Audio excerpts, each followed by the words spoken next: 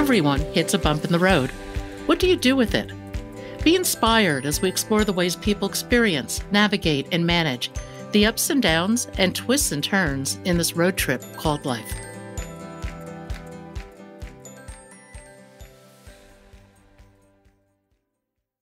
David duChemin is a humanitarian photographer, an author, an artist, a podcast host, but most of all, he's a student of life. He teaches, travels, and writes about the creative process and shares his insights along the way. I am delighted to welcome David to the podcast today. David, welcome to Bump in the Road. I'm really excited to have you on today. I'm a big fan and I have a number of your books, but I'd like to kind of start our conversation with how did you get into photography? Well, first of all, Pat, it's an honor to be here. Thank you. I honestly, I mean, it's. I think like anything in life, it's kind of this long, slow, zigzaggy evolution. I started. My father gave me a little. There was a film format called 110, and it had negatives about the size of your pinky finger, the fingernail on your pinky finger. The image quality was terrible, and he gave me this. It was this little rectangle that I could carry around in my pocket, and I was probably 10 years old. And there was just something about it that I loved. There were no options available. There were no settings. It was just a button. And I spent my allowance on these terrible rolls of awful film, but I was just in love. I remember going camping with it. Was always in my back pocket. And it was never for me about photography. It wasn't even about the camera. Eventually, it was also about the photographs, but it was about having this excuse to go and look at how things looked through the viewfinder. It had two lenses. It had a slightly telephoto lens and a slightly wide angle lens, and those were your options.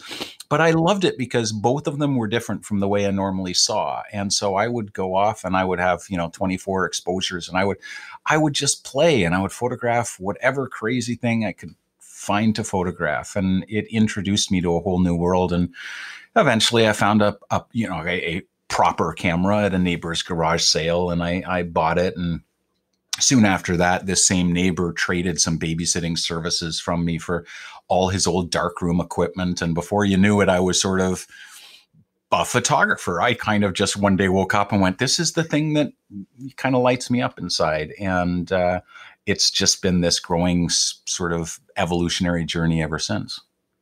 You're so lucky to find that kind of passion so early in life. I don't know that it was passion. It just was the only thing that kind of made sense to me. I don't remember ever feeling passionate so much as interested, curious. I just had this thing that made sense, and while all my peers were off playing music, and it appealed to me in this sort of abstract sense, like, oh, that'd be so cool to be a musician. But I had no idea where one would even start. But the camera made sense to me. And it was just and then I ended up, taking band photographs, and one thing led to another. And soon I was doing this. But I also recognized as it got to that point where, I was leaving high school, and I recognized that if I did it as a career at that point, it would kind of suck the fun out of it. And so maybe that's where the passion ignited, as an older teenager, was having this thing that not only made sense to me, but that I just really enjoyed doing. Or maybe I just really enjoyed having something that I was finally good at. Maybe that was my passion, was just something that I wasn't bad at was quite a revelation to me. But you took a detour to comedy, didn't you, for a while? I did. I took a couple of detours. I ran off to school, much to the horror of my mother. I ran off to school in the Canadian prairies and did two theology degrees. She was quite convinced that I joined a cult. Looking back, I absolutely can see the cause for her concerns. But it was, during that time that I started performing for kids and juggling and doing magic tricks. And by the time I graduated from these college degrees, I was putting myself through college with my comedy, to the horror of, these very serious theology professors. I ran off and started a 12-year career in in stand-up comedy, telling fart jokes to 8-year-olds and juggling, and and eventually it became quite a successful 12-year career in comedy. How do you think that exposure to comedy has influenced your photography? Oh, that's a good question. I think for me, it's all about whatever the medium is. It's all about or has become about the audience. And so you cannot be a comedian without having an awareness and an empathy for your audience, and understanding that telling a joke one way, it'll fall flat. Telling a joke with just a slight tweak to the rhythm or the order of your words, and it's the funniest thing you've ever said. And it's a small change, but it's that you come across that change, or you're inspired to make that change, not because it just occurs to you necessarily, but because you know that the audience might respond one way to one order of words and rhythm, and completely differently to a very slight adjustment. And I think I see my photography that way as well. It begins with, for me, an understanding of how will other people experience this photograph? How will they see it? What will they think? What will they not whether they like it or not, but what will they experience from it? Will they feel like they're part of it? Will they feel the depth of the photograph? Will they feel the emotion or the energy in the photograph? And to me, that has, I think, been the great gift of 12 years in comedy, is a pretty relentless desire to make that experience as strong as possible. Comedians are despite being comedians, they're a very serious bunch, and they are relentless. The best of them are relentless at editing anything out that is not essential from their routine, from even just from one line. And I think I've carried that over into my photography, to want the very strongest of those experiences, and to make every little change that I can, to really put heart and soul into it, not just to make it a sharp photograph or one that has, pretty colors, but make it something that's more, that's a deeper human experience than merely just a visual, hey, that's a nice photograph.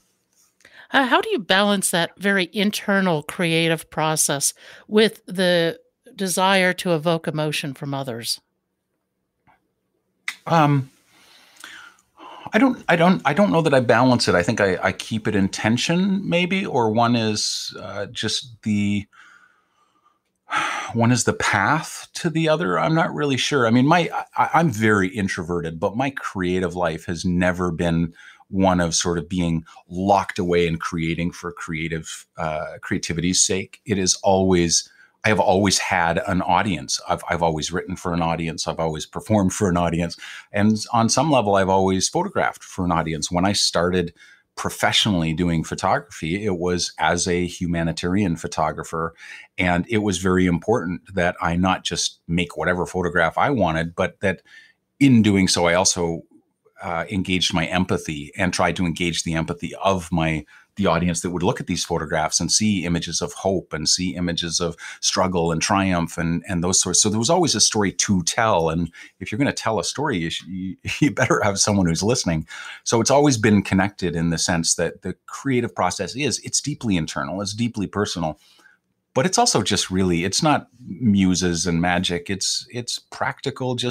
You just use the tools you've learned to use and figure out how to say the things you can with the greatest amount of empathy for the audience that's going to be listening and hearing, and hopefully you just don't get too much in your own way. I'm a beginner photographer, Mm-hmm. and I find the task of telling a story through photography is far more difficult than people think. To really have a photograph that tells a good story, it's something I have yet to achieve. And your photographs tell such strong stories. I mean, they're really impactful. Thank you. I don't think it's as hard as you make it sound. The thing is, it's a separate craft entirely. And very often photographers, in fact, a lot of people talk about the value of story and telling a story. But if you sat that person down who has just said it's so important that your pictures tell a story, and you said, tell me about the elements of story, tell me what makes a good story, they would kind of look at you all, all funny and kind of walk away as quickly as they could, because it's an entirely separate craft of its own, and you need to understand the elements of story. And I've been studying story for years. I mean, like every other human being on this planet, at some point I had aspirations of writing the great Canadian screenplay or something. And but my background in comedy tells me, if you want to be good at comedy, you've got to study comedy. You've got to study why people laugh at certain things and not at others, how to develop a well-paced, well-written routine. And so I started studying screenwriting, and I studied story structure, and I studied what makes a story compelling and what sort of helps a story fall apart before it's even born. So I bring that very intentional learning about story to my photographs. And I think anyone can do that. It's just, you've got to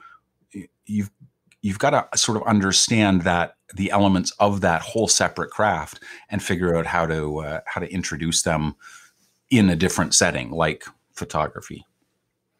That's really interesting to me. I'm studying with Christy Odom, who's a photographer, and one of the things she has me doing is journaling and starting to create a story before I even go out and shoot a picture. And it's a game changer in terms of Mm-hmm. how you look at things. Mm-hmm. And story too. I mean, just this conversation, your podcast is about story, right? The essence of every story is that bump in the road. There's no story without conflict. There's no story without struggle and the the longing to overcome something in pursuit of something else. And if there's not that conflict or that contrast, which is so, I mean, what human life doesn't have that, right? But the more we look at those things and accept those things, the more we begin to understand story. And whether you're a photographer or a painter or a writer, it's all the same thing, or a podcaster, Speaking of podcasts, I love your podcast, A Beautiful Anarchy. Thank Where you. does the title come from? It came from a blog post at some point. I'm somewhat prone to rants about certain things, and someone had talked about the rules, and you got to follow the rules, before you break them. You got to learn the rules, and I kind of came back at it and said, well, not to be an iconoclast or to stir up trouble, but I'm going to. So I said, I don't even believe that there are any rules. I don't think you have to learn. You have to learn principles. You have to learn your craft. Absolutely. But I just don't think, when it comes to art and the creative life, I don't think there are any rules at all. It is just this beautiful anarchy. And I wrote it, and later on I thought, I like that, because the idea of anarchy, separate from the political implications and burning tires in the streets and that sort of thing, the idea of anarchy is that you answer to yourself, that you don't subscribe to some ruler that says, do this, don't do that. You're not an actor on a stage with a script that you have to carefully perform. It's more like improv. And it just became a metaphor to me for the creative life, and an acknowledgement that it's my responsibility to live my life, not someone else's to dictate it to me. And so it was a moment of my own understanding that I had maybe been abdicating some of the decisions in my own life, and that it was all up to me. If I was going to, at the end of this whole thing, look back and say, yeah, to steal from Frank Sinatra, I did it my way, and not in a selfish, being a jerk kind of fashion, but just authentic to myself. It did it in the way, lived my life, lived my story, the way that I felt was most authentic to me. And so it stuck as a metaphor, and I tend to see the world through metaphor. Yeah, I like metaphor. I like a lot of the Buddhist quotes. And I totally agree with you that you have a responsibility to live your life in a way that is in tune with your own soul. And every now and then we all hit these bumps in the road. And how we respond to them, I think, is everything.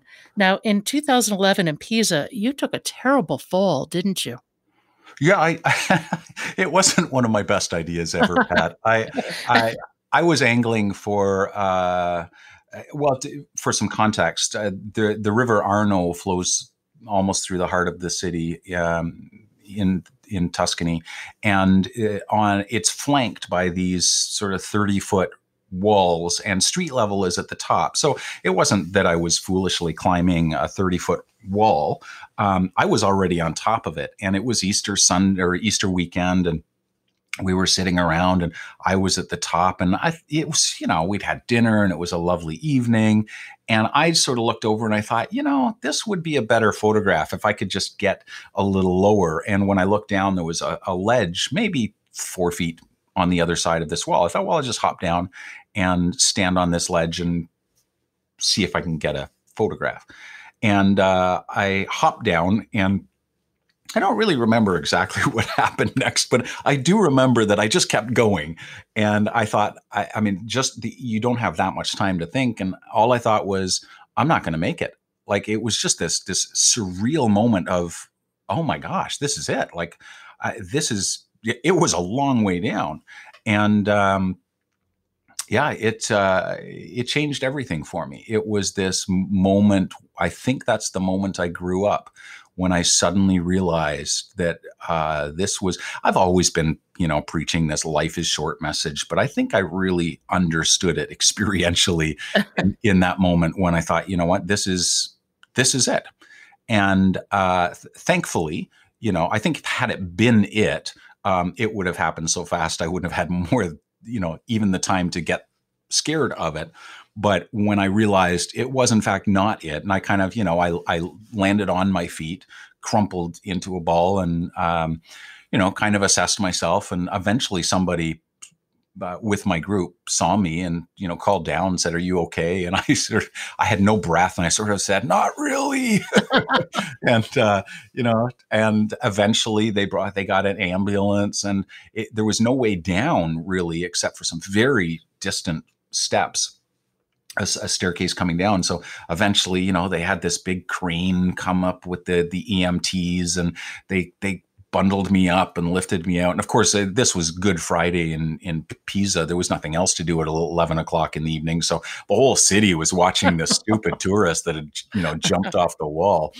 And, it turns out that this is not an uncommon occurrence, although I think most people that fall off that wall are probably drunk and fall backwards and tumble off. And so of the 4 people, this was May of 2011, of the 4 people, I myself being the 4th, that had fallen off that year already, I was the only one that lived. And that was a very sobering realization that, one out of 4, I was the guy that was still alive, despite the fact that I shattered my feet and cracked my pelvis and was in for a sort of a world of change.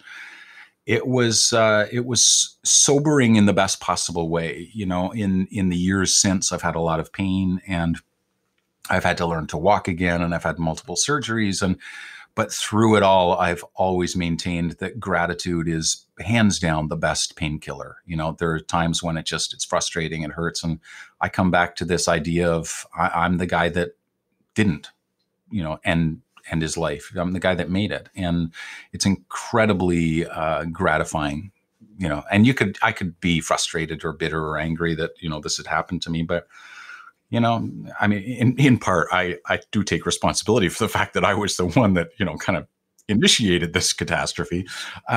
But as you said earlier, it's our reactions to life. We don't get to control anything. Change is a constant, and everything is impermanent. But our reactions to things are everything. They determine whether you're happy or angry. They determine whether you're positive or negative, and it's our choice. My mother recently said, I mentioned that, excuse me, I mentioned that, it was the longest day of the year a couple days ago. And she said, yeah, she's really upset about that because it means the days are getting shorter. And I sort of, I love my mother, and this is not a commentary on her, but it reminded me that even that is our choice. You can either look at it as a negative thing or not, but your experience, we control that. We control whether we choose to be happy about something or whether we choose to be angry or to not forgive or any of this bundle of very real but also negative human emotions that affect our experience. And I choose gratitude. I choose every day to wake up and go, you know what? I get a day that I would almost didn't have. Yeah, I'm right there with you with gratitude. I wake up every morning. I find 5 things to be grateful for. They have to be different every day, and then I meditate. And that's how I start my day. And I think it sets a positive tone. And I totally agree with you that it's up to us to decide how we handle the things that life throws at us. Mhm. The- with your accident, did it change your work trajectory, and did it change what you found compelling or interesting in any way? I think it made everything more urgent. You know, we struggle in no matter what you do, we all struggle in this tension between what is truly urgent and truly important. Um, and I things just became really, really urgent for me in the sense that I recognize that this kind of thing might happen again. You know, that there's this very fine thread between you're alive and then you're not. And that no day is guaranteed to us. And, you know, with these kind of conversations, we're always in danger of slipping into, the cliche. But the reality is that it's true, that today is a gift and it's why we call it the present. As cliche as that is, as much as it makes me want to roll my eyes, the reality is you can live like that, or you can choose to continue to live with this blindfold on that says, I've got all the time in the world. We don't have all the time in the world. It doesn't mean we need to rush. I live in no particular great hurry, but I get stuff done knowing that the only day that is guaranteed to me is today. So it kind of ramped that up. And with that, that's the urgency, but the important stuff became much more clear. The idea that we have only so much time to accomplish the things we do. It made me realize that there are some things that I really need to get going on. And within the constraints that I have, suddenly my career as a humanitarian photographer was a little less guaranteed to me because I couldn't just, get up and walk, for example. It took me a long time even just to learn to walk again. And now, even still, I struggle with mobility issues. My ankles get worse with every day and not better. So yeah, it changed very much. It changed my trajectory, not both in terms of what I could do, but also in terms of what I really longed to do. And so because I couldn't do the kind of humanitarian photography that I had been doing with as much, I was out all the time. I was traveling 3/4 of the year, and I was doing really long, hard work, carrying a lot of heavy gear, and I couldn't do that anymore. And so I redirected my efforts to, in my desire to change the world and make the world a better place. And I ramped up my writing efforts, and I changed things dramatically. I think I could have laid there and been very upset about what was no longer possible, but that's one of those things you can do nothing about. So I chose to focus on, and I didn't do this because I'm a particularly enlightened human being. I just realized that I had two choices, and one didn't result in anything, and one was the choice to get better and do the things that I could do and just, return to some kind of work. I've been self-employed since I was out of college. So I didn't really have a lot of choice. I just had to find the new thing that would allow me to continue to not just have the life I wanted to, but also make a living. Now, one of my favorite podcasts of yours is Navigating Fog, Hmm. and you talk about how we all live in the fog to some extent. We don't know if tomorrow will happen, or if it happens, what it will hold. But you Hmm. make the point that getting moving is so important. It's really important. In fact, I just probably within three weeks will publish a new book called Start Ugly, and the whole idea is you gotta start. We get so paralyzed by getting moving on things. There's always a reason. I don't have it quite figured out, and it's my first efforts aren't going to be perfect, and we get really quite paralyzed. And the single most important thing is just that you start, and start often, but also just be really willing to start ugly, because you don't get everything figured out and then do. In doing, you figure things out. In doing, you find new corners to peek around and discover new things, and you try something and it doesn't quite work the way you thought, but it, if you're willing to learn from it, it gives you new keys for the next step that you take. And so the poet Goethe said, that beginning, that's where the magic is. And I'm right there with them. We do not, we are all in the fog. I mean, we like to think we have everything planned out, but if COVID has taught us anything, we don't know what's around the corner. Not all of a sudden, those of us that were chronic planners that had everything planned out 2 years in advance are going, well, now what? Like suddenly we've realized actually we were in the fog all along. We just had a really good planner that we were writing our ideas in. Now the planner just seems to become completely irrelevant. So now we don't have any choice except to acknowledge the fog and go, all right, you know what I have is today, and I'm going to start whatever it is. I don't know what's coming tomorrow, but I'm going to start it today, because if you don't, it just never happens. It just, we eventually get to the end of the life that we lived and we go, man, I always wished I'd learned guitar. I always wish I'd learned French. I always wish I'd written my book. Well, the time to do it is now, and as, I'm not even sure if the Buddha gets quote credit for the quote, but the best time to plant a tree was yesterday. The second best time is today. That's what we've got. Yeah, no, I agree. I think it takes some courage to start ugly, but really anything that any of us do starts off pretty ugly. It does. We start ugly. I mean, with no disrespect to all the babies about to be born into the world and their mothers that look at that brand new face and say, oh my God, he's so beautiful. Really? I mean, we start the beauty is to be found in the potential and the fact that it's your child. But when they start ugly, I will go to the mats on this one. Yeah, but we don't discard it. We don't go, oh, that's an ugly human being. We know that in a couple of years, maybe even a couple of weeks, that child is going to look completely different. And yes, you start ugly, but every day, every step in the journey is an effort in refinement. We don't finish ugly. Well, some people do. I mean, but we make our choices, right? You have the option every day to refine that thing and to discover new things about yourself and new blind spots that you can, that you can peer into. And we have this incredible possibility in our lives to allow evolution and mutation and mistakes and all of that human mess to guide us to better choices and to become softer, kinder, more creative, whatever it is you want from your life.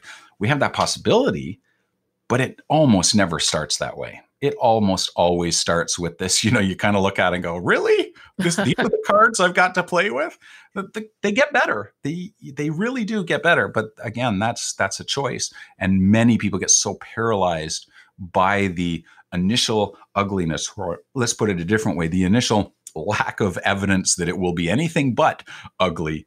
And we get discouraged and we go, yeah, but it didn't work the first time. So why keep trying? Well, that's exactly why to keep trying, because it never works the first time. It's always better the second or the third time you try it, because you learn these lessons and you become a different person. A masterpiece you don't become a master by creating a masterpiece. You create a masterpiece only after you've become a master. And that takes a lifetime of making things that are not masterpieces.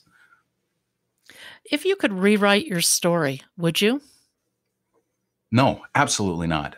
I have, there are things that are in the current chapter that I look at and go, that was a really crappy thing for the author to put in there. But our stories are contingent, again, not on the conflict that is within them, not on that particular struggle, but on what the characters choose to do to them. And of course, so much is out of our control. But no, the person I am now, you can't really play the what if game, but the person that I am now is a direct result of the things that happened to me that allowed me choices to respond in this way and that way. And I mean, I've gone through more than my fair share as far as I'm concerned. I've been, and a lot of this is stuff I have that has been done to me, but as much are things that, I have done to others. But, I was diagnosed with type 1 diabetes when I was just out of being a teenager. I've gone bankrupt. I've been twice divorced. I've had this accident. I've had a lot of things happen to me that you could look back and go, well, if you could change that, would you? Well, it was painful at the time, but it's over now. And most significantly, it has made me the person that I've become. So I can't even imagine what it would mean, to go back in time and undo that one thing or make a different choice, because it would result in I might be a completely miserable person had all of those things not happened. I might not be the person that embraces gratitude the way that I do now. I might not value wonder and the unexpected the way that I do now. So no, I'm intrigued I'm much more interested in where the story is going than where the story has come from. Oh, that's a great way to put it. I like that. Thank you. What advice do you have for anybody facing a bump in the road? Oh, well, first of all, I mean, I have a tendency to make things very positive sounding. And the first thing I would say is you've got to acknowledge what you're feeling about it. Nobody skips the stages of grief. Nobody gets to just, jump to the front of the line. We all experience, the anger and the doubts and all of that human, stuff. So you've got to experience it. The other thing I would say is it's not something to be figured out. A friend of mine had his father die around the same time that my father died, about 18 months ago. And we were talking about this, and he says, I guess I still need time to process it. And I said, you know what? I said, I hear exactly what you're saying, but I don't think the death of your father is something you process. I think it's something that you need to experience. And to process it, it makes it sound like I just got to figure it out. I just got to get to the end of my mental process and tidy it up in a bow. And I don't think that happens. I think the absence of my father will be a presence for the rest of my life. And I think you don't put it in a tidy little compartment. You just have to grieve. You have to experience it. And then make choices as that pain gets a little bit less sharp. You make choices about how you move forward. What do you do with that? What do you do with those memories? And do you choose to hang on to old resentments? And do you choose to forgive and move forward and take the best of what my father, and we had a very complicated relationship, or do you let it kind of hamstring you? I think there's a reason why we talk about things like forgiveness, and it's not just for other people. In fact, it's often not at all for other people. It's freeing for us. And so for those that are at the bump in the road, I think there's great comfort in the fact that everything changes. It has just changed in a way that's not particularly comfortable now. But that state is also impermanent. It will become a different thing. And it's an opportunity to experience greater joy, greater discovery. And again, I don't want to make it sound like you just choose to be happy, and because there is no way to be happy when an unexpected diagnosis comes or when you get that unexpected phone call. But there is a way to be human in it and to respond to it with time, with gratitude, and to see where the story is heading potentially, and to engage it. Because all we have ultimately in this life, Pat, is the experience of being alive. And if I knew that I was going to die in a week, I wouldn't spend that week moaning about the fact that I only had a week to live. I would spend it living. And if I have to take a day to figure that out, and kind of experience that as best I can, that grieving cycle, the sooner I can get over that and embrace it and move forward into gratitude and whatever it is that I need to fill my days with and experience over the next 6 days now. That's the thing that I would urge people to focus on, is where is this going? Because focusing on that which you cannot change, you may as well just bang your head against the wall. It only increases the pain. I couldn't say that any better. David, thank you. This has been just a terrific conversation. I so appreciate your time, and I will look forward to your future photographic classes. Thank you. What are you planning once we're beyond this COVID-19? Well, I'm actually not planning anything beyond COVID. I'm just planning day to day because who knows how long this is going to last. If we wait until COVID's over, we just don't know. So I'm sort of approaching it day by day. You mentioned storytelling. I actually have a class on photographic storytelling that's coming out. I've been working hard. I'm releasing 2 new books. I alluded to one. It's called Start Ugly: The Unexpected Path to Everyday Creativity. The other is actually a written compilation of my podcast episodes called The Problem with Muses. A lot of my audience would actually rather read my words than have to listen to my voice. So I've put that into a volume that I'm releasing next month as well, at the same time as Start Ugly. And I've got yet another course coming out called Image Work. So image work and image story will go together. And I just, I want to, while people have got the time to learn and to process these things, I want to continue to be a helpful voice in whatever way I can. And, I love my days. I start off with that cup of coffee and I write and I sit down and say, what can I do that's helpful today? What can I do that would, make someone, there's this wonderful Rumi poem that essentially, and I should memorize this because I've got it in the front of all my notebooks, but essentially it says, be a light, a ladder, and a lifeboat. And the idea is, if you can find someone that is in the darkness, be a light to them. If you find someone that's in a hole, be a ladder to them. And if you find someone that's up to their neck in water, be a lifeboat. And if you can do that, if you can use your creative life to do that, you will never lack for an audience. You'll never lack for people to serve, and you can build a business on that, and you can build a life on that. So that's my COVID plan, and we'll see. We'll see what happens beyond that.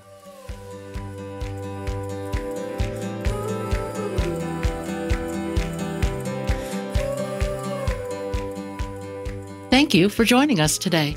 I hope you found something in today's podcast that inspires you along your own life path, because sometimes a bump in the road is actually a portal into a more conscious and meaningful life. Bump in the Road is a production of Cancer Road Trip.